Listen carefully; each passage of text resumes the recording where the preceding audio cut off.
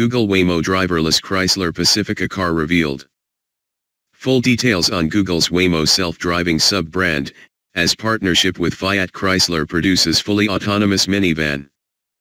After Google announced a new Waymo R&D sub-brand for the development of its driverless car program, Fiat Chrysler has officially revealed a completed production vehicle ready to hit the roads. The kit-out Chrysler Pacifica hybrid minivan is the product of Google and Fiat Chrysler moving into a facility in Michigan together.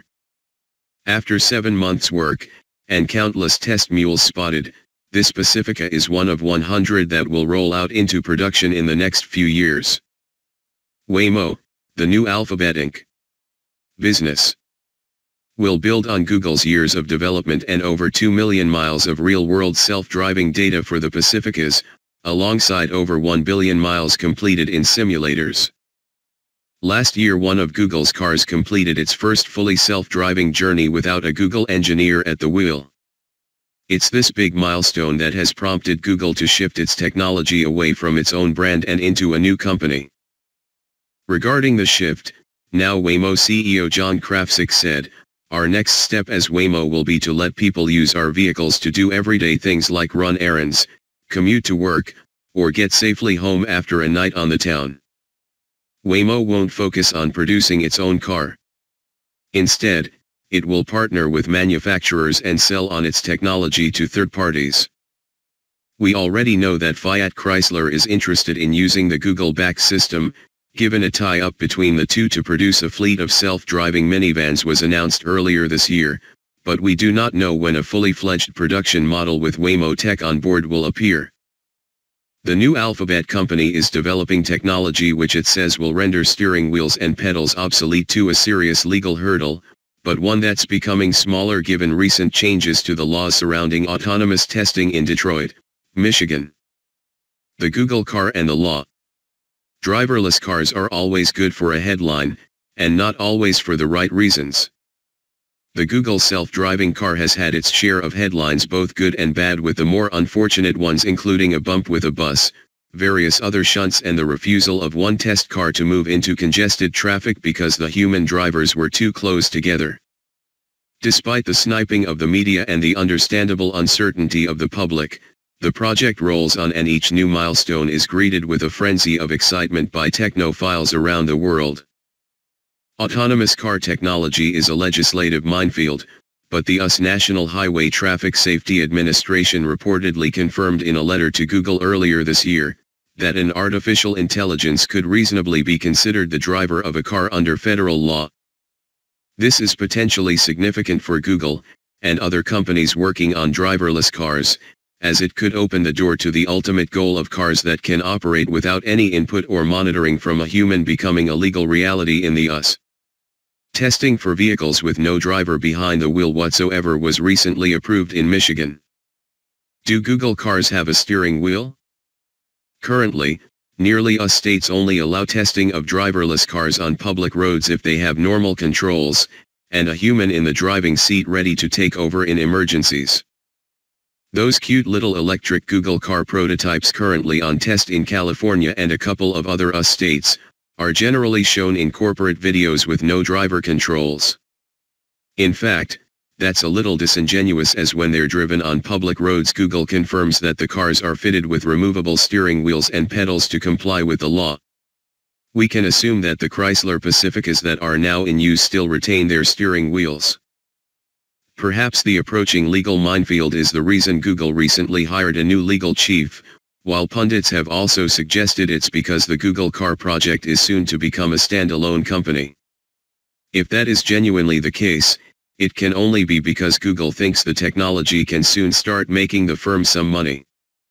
Things are clearly moving forward, but what does this mean for the Google car in future? Google Car, a test bed for autonomous driving tech. Something the future of the Google car appears not to hold at the moment, is Google entering the automotive industry in the manner of Tesla, and attempting to disrupt the establishment as a new carmaker. Company executives have been saying as much for a couple of years. Instead, it seems Google is racing to develop an artificial intelligence that can be licensed for use in the potential billions of self-driving cars, or other personal transport systems, that will surely crowd onto roads around the world in future decades. To that end, Google and Fiat Chrysler Automobiles announced in May 2016 a joint venture to build 100 self-driving MPVs for test purposes, making FCA the first officially announced Google car collaborator. In the same way that its Android Auto system is integrating Google Mapping and smartphone technology into increasing numbers of new cars, the Google car is seen as a route to getting more Google software into the world's vehicles, rather than a way of Google competing directly with Toyota, Ford, and General Motors. The race to develop autonomous car technology. Many rivals are battling Google in the push ahead with autonomous driving tech, of course, including automotive electronics giants Bosch and Delphi, tech firms Apple and Uber, and car makers including Audi, BMW, Honda, Mercedes, Nissan, Peugeot, Toyota, and Volvo. With all those manufacturers launching autonomous features for their vehicles and probably rolling out more capable self-driving systems as public demand and the legal landscape changes, there's a growing need for legislation around global standardization of systems. Unfortunately, with companies investing so heavily in their own patented technology, that standardization seems a long way off. 7 things we know about the Google car project so far. 1. It started in 2009, using Google technology installed in a first-generation Toyota Prius. Since then, the project has amassed more than 1.5 million test miles, latterly in Lexus subs and electric Google City cars. 2.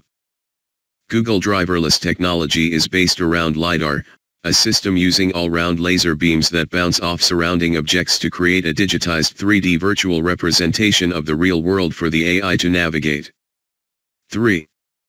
The system also assimilates radar, camera, and GPS feeds to build a highly complex picture of the Google car's environment. 4.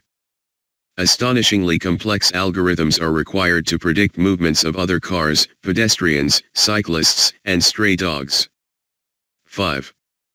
As you'd expect, Google Maps and traffic info is used to tell the Google car which way to go. 6. Latest Google car prototypes unveiled for testing in 2014 are fully electric with a range of 100 miles, are speed limited to 25 miles per hour, and are designed for urban use. 7. A generally accepted date for autonomous technology to start becoming widely available is 2020. But don't expect fully self-driving cars to be legal by then, even if they appear to be viable from a technical point of view. 8. Google feels its technology is beginning to mature, as signaled by the creation of Waymo.